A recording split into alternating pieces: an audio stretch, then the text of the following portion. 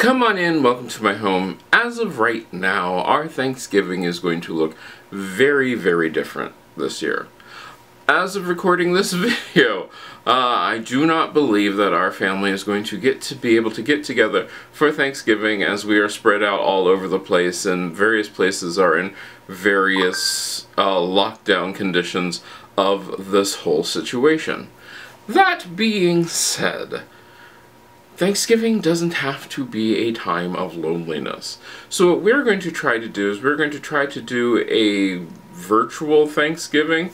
Now I'm going to tell you my personal opinions, and these are my personal opinions on this. This is not an in-depth review or how-to tutorial of what you should do or what you shouldn't do, but these are what my personal opinions are to get this whole virtual Thanksgiving or family get-together to go. First thing you need to do is get a hold of your family and see if they want to do it. That's important, because if you have family who don't want to be included or don't want to do this, don't force them to. It's okay if they don't. Some people do, some people don't. Some people do not have the ability to do that, which is the second part. Make sure that everybody has the ability to actually do this. I like to test this out with everybody to make sure that their setup will match my setup, and I can send them all sorts of links, and I will go, we went through this because my cousin and I, we've done this. We've done duo calls, those sort of things, to make sure that our setups will match. And that's important. That's super important. Everybody can do that. Then the next part about this is once you make sure that everybody can actually do this, and don't think that just because a person is older they don't know how to do it, or just because they're younger they know how to do it. You might actually have to walk people through the setup step by step. And so on that on the week before, just like with every Thanksgiving, always set up everything, test it out, make sure that it is running smoothly before that day. See if you have enough bandwidth so that you can actually do this without dropping out or those sort of things. And it's pretty easy. Now, one of the things which I have found is being a person who is going to be on a call like this, because every week we do a Skype call, and you can do this through whatever software. Skype, Zoom, Google Meet, whatever video conferencing software you want to do, that is completely up to you. But being one of these people, you have to think about what is best. I mean, you see these setups. I'm filming on a camera right now, or recording, depending upon how you think about this. I'm on a camera right now in this area with this backdrop. There will be some people who will do some crazy things, such as decide to film with their back to the window. This is not a good shot. This is a horrible shot. I'm in my robe. The sun is coming through the window behind me. You can't see me at all. This is a horrible shot. That's annoying. That's very annoying. Nobody can see you whatsoever. Then the other people are the ones who film in areas which are distracting, with like lots of clutter. This is another situation to be mindful of. I am right under a fan. I bet you can hear that too. So if you're on a call, you want to think about what's going to be hitting the microphone, and if you're going to be too far away from the microphone. That could be a problem. Or areas that are super gloomy. Okay, well, this is not the world's greatest angle. I'm going to be moving in a second. But you notice my background is super dark and not very attractive right now, because it's super dark. So I can do a few things, like turn on some lights. Yeah, I'm looking down at my phone to see what I can turn on to make the background a little bit better. Is that the right light? Yeah. Which makes the background a little bit more visually exciting instead of the horrific, you know, at any moment I'm going to be murdered kind of background. But that is something to also think about. You want to have whoever is behind you look at least mildly attractive. And the other thing to think about is, how close do you want the camera to be to you? Was that a little too close? But then again, I can get all the way back here and the camera, I'm far enough away from the camera, but you notice how the sound changes? So yeah, think about what is going to be behind you once you've decided to do this, and also make sure that all those things that you don't want people to see are out of the way so people don't see them. So you've got your establishment. Now the other thing about this is, I'm very, very, very much against doing the whole let's eat together. Let's give these a taste. As a person who actually has to taste my food that I fix on camera, those are really good. I usually cut to something else while I am chewing so that you don't have a lot of... Yeah, I know some of you just cringed and about died on that one. So yeah, eating together, not the best idea. Not the best idea at all. Simply because you don't want to have that. Now you might want to run over some various ideas for people to remember. One is, you are not having an individual conversation with somebody. Just because you can see them on their little corner of the screen, everybody can hear you. So when you want to talk about so-and-so who did such and such in some place and nobody else knows it, no, you are literally broadcasting that to everyone. And the other thing is, also remember that you, whatever you do, if you walk away from the mic,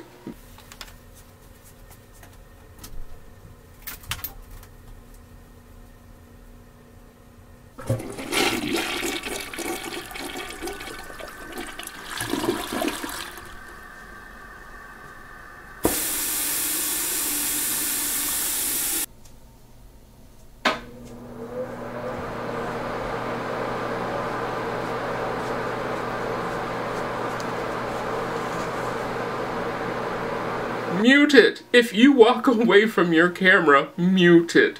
Simply because if there are things which you are saying and you don't want people to hear, you don't want people to hear them. Even if you're just going to go to the door or that sort of thing, or does everybody need to hear you going to the bathroom? Does everybody need to hear you muttering about things that are being said while you're off camera? No, no they don't.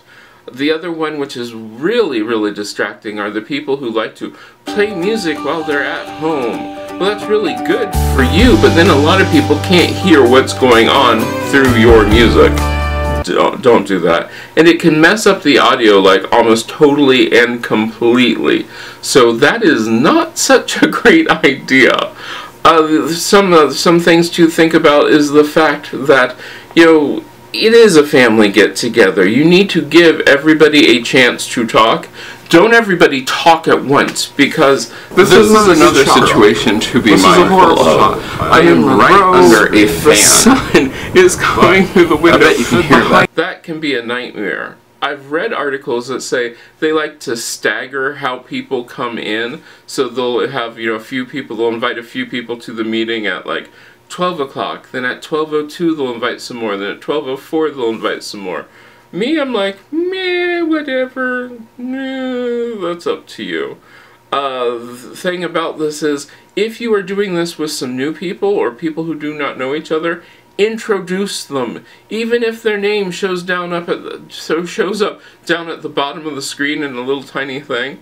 Make sure that everybody knows this. Make sure that everybody knows how, when I talked about muting, make sure everybody really does know how to mute it, so that they're not like, not mute it and everybody can hear.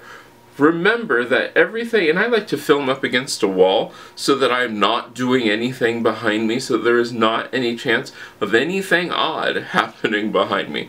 Now there are those programs that have the ability to put in backdrops or something behind you. That's really great. I don't want to use the technology, so I will just film in this sort of situation. Now, a lot of people don't have what I have. I have a light, which is over here, and then my window is over here. This light is pretty bright. You don't need that. You can just film in front of a window. That's absolutely fine. And when I use the word film, I'm not using a film camera. Well, I'm just using a digital camera. You can use your computer. Just remember what's behind you. Remember when you are in frame and when you're not in frame. I stayed in frame because I don't want to have to re-autofocus this whole thing.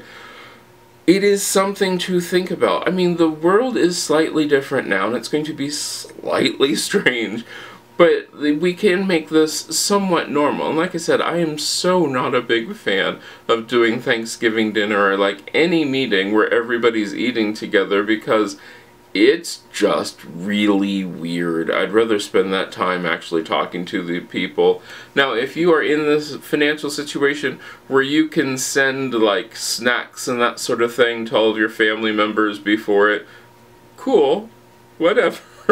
I have heard people talk about, well, we're all going to fix the same dish so that way we can, oh, please, no. I'm one of these people who is of the opinion that, you know, enjoy what you want to eat on that sort of day. You all don't have to have the same thing. The important part is that you're all together, sharing as a family the way that you want to. And if you don't want to do this sort of thing, that's fine. Maybe some people just want to have a one-on-one phone call. Hey, phone calls are still a thing. People do that. That's absolutely cool. Maybe you just want to do a phone call. I don't know, but you need to think about the big setup, the big picture. Can you actually do this without a whole lot of horrible things going on? Don't make it so stressful for everybody involved that nobody wants to do this. If it's a family get-together or a family conference call, make it so that it's fun. That's why test everything out. Make sure that everybody knows what they're doing. If there are people who need to have those things, you know, just written down so they remember how to do that, go for it.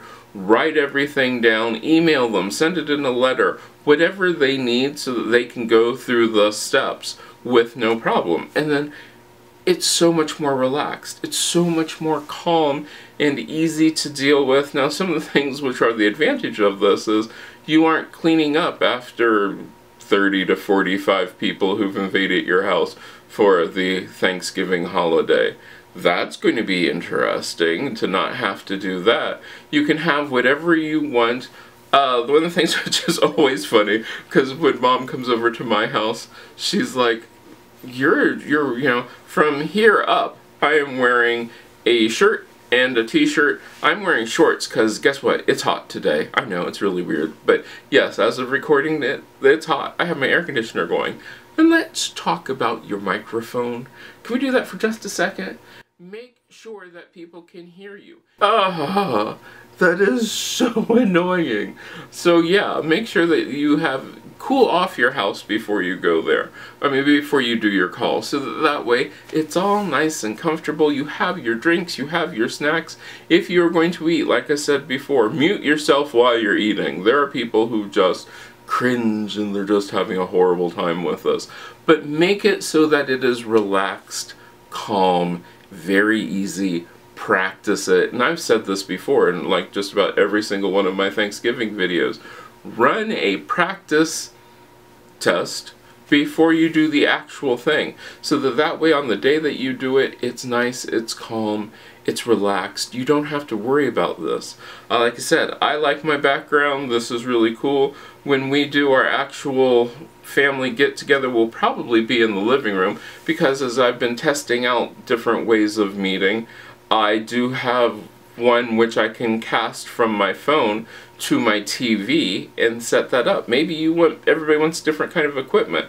I do have a camera, a phone tripod. Well, it's a thing which will hold my phone as I use it on the tripod, and it will then just hold it there, and I can be very, very happy as we sit there looking at the TV, talking to all the family. And it's a relaxed holiday. Don't make your holidays so stressful. If this becomes a whole hideous thing, then just do individual calls to people and make it unstressful. The other thing is, if you are on the phone, if you are on a conference call, if you're going to talk to people on a conference call, I have been known to text people that I'm on a conference call with. But remember, people can hear you, because if you remember the beginning of this, you probably heard me get a text. Also, think about where your camera is placed. In this setup, the camera is right in front of me. However, at my computer, the camera is underneath my main monitor. However, sometimes I've been known to put the actual, like Skype. I'm looking at the screen here, but I should be looking at the screen of the camera there.